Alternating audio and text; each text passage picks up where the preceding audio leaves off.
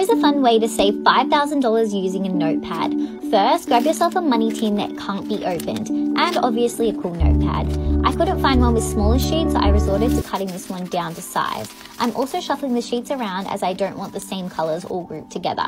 Then I'm writing the numbers 1 through to $100 with a different amount on every sheet, and then shuffling them around so that they are in a random order. Lastly, I'm putting them into a padded mailer, but a cute jar would be nice, so I might have to buy one. Most people who do this pull one sheet every day for 100 days, but I'm not that rich, so I'm doing 2 sheets per week.